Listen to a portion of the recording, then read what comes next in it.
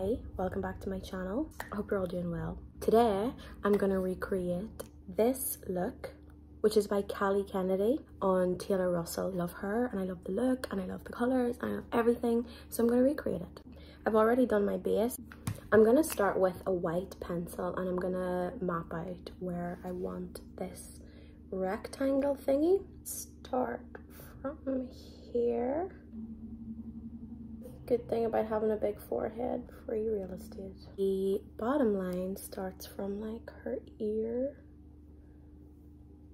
I think. It needs to be down here. And then bring it across the nose. Do you know what? On second thoughts, I have a longer face than her. I'm gonna bring the top line down a wee bit. I want it to be like in proportion.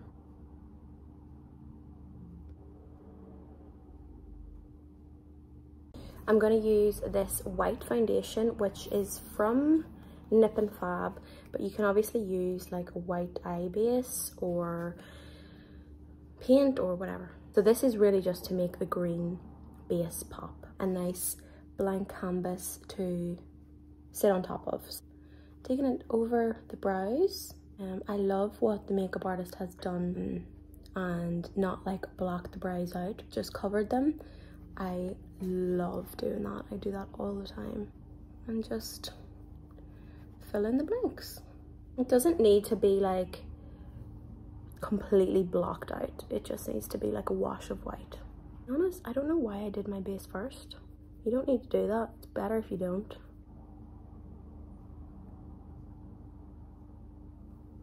I'm gonna go to Beauty Bay palette and take the shade Serenity, which is that mint chocolate chip green. I'm debating whether to use a sponge or not. Try it with a sponge and hope for the best. Perfect. The only thing is trying to avoid the other colors in the palette. Oh, that is perfect! Love it. I'm also trying to be careful not to put too much shadow on the sponge at one time because it can go a bit like blotchy. Take little bits at a time and blend it out and build it up that way. Okay, I think we've got a good base down. I'm gonna go in with a small brush like this and just build up the pigment a wee bit more.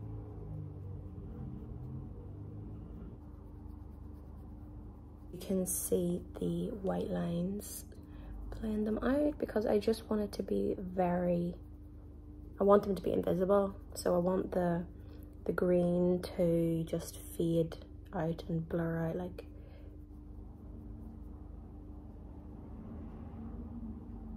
Okay, loving that. That is perfect.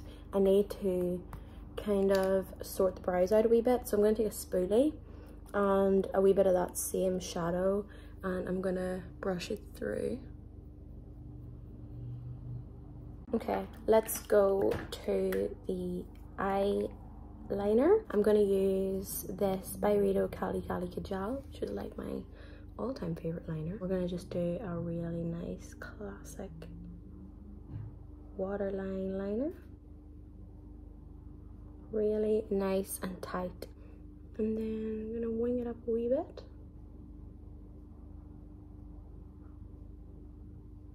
Just like this with nothing on it, and just blend it right down to avoid the risk of adding more than I need. Make sure, because the skin and the eyes and everything around it is discolored, you want to make sure that you can't see any of the green, so get every little bit black that needs to be.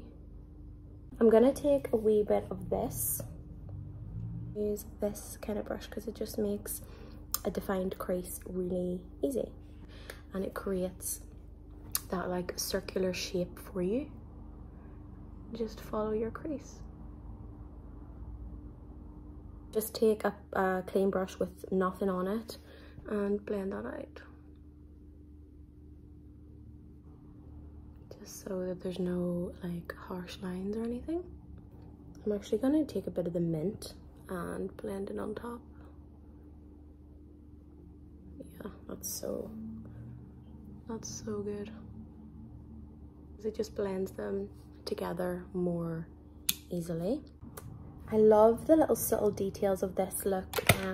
She has like a little bit of shimmer. I'm going to use the shade and tap a wee bit off on the tile beneath me.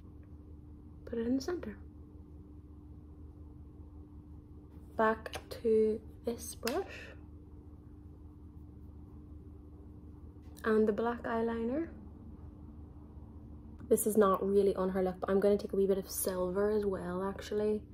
And just run it through because I feel like that's what this look wants right now. Go to the lashes and just curl them.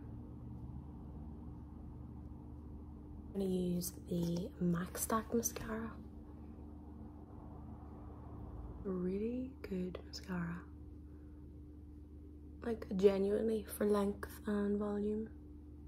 So I'm gonna let that first layer of mascara go a wee bit dry and start on the other one.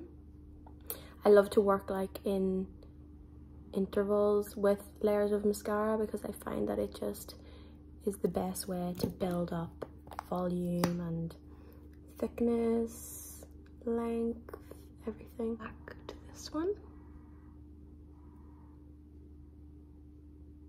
Let's go on to the lower lashes. So they're really defined. So I'm just gonna put loads and loads of mascara on. And if I can get a similar finish that she had, then I'm not gonna put individuals on. So I'm gonna start with like a couple of layers. I'm gonna take tweezers and clump them. Yeah.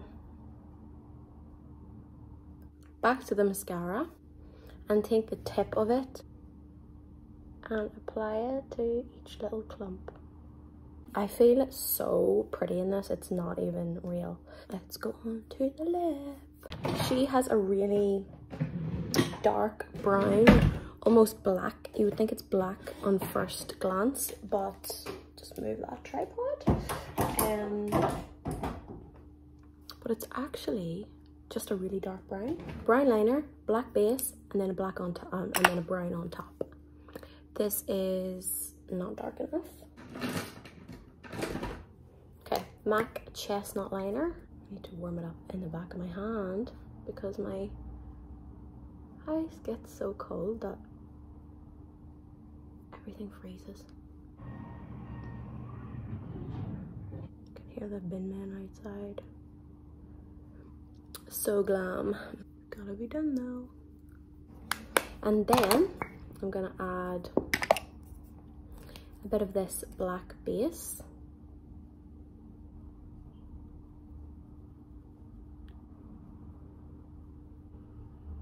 Needs a wee bit of warmth.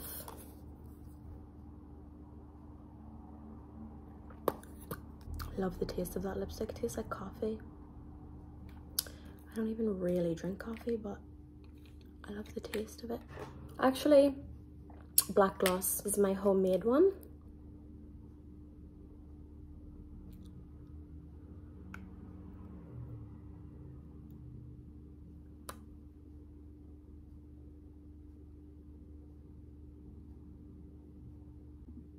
Look at that. I just really want to use this blush with this situation. And yeah, and I'm just gonna darken the crease a wee bit more, I think. I feel like it can definitely take it.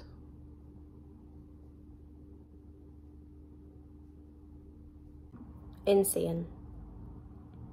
I feel so amazing in this look. It's not even funny. I've got my wee clip-in fringe. My freaking Face ID is not working. Okay, yeah, so I'm gonna brush my hair right and hide it. I had a micro fringe for years and like Honestly, it is such a power move. Feel like I should cut this. I'm gonna cut it. Be right back. Much better. Fuck, I want my hair like this now. This is the final look by Callie Kennedy on Taylor Russell. It's insane. It's the best editorial I've seen in a minute, in my opinion. I adore it. So beautiful. Thank you so much for watching, and I'll see you next time.